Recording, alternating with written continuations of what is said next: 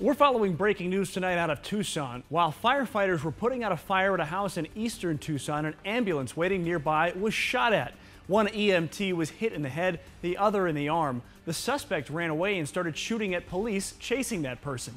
Police say that person returned fire and the suspect is now fighting for life. At the fire, one person was badly burned and died. Two neighbors nearby were shot. One has died and the other was just grazed. This is an ongoing investigation, and we will keep you updated on our website and on the Free 12 News app.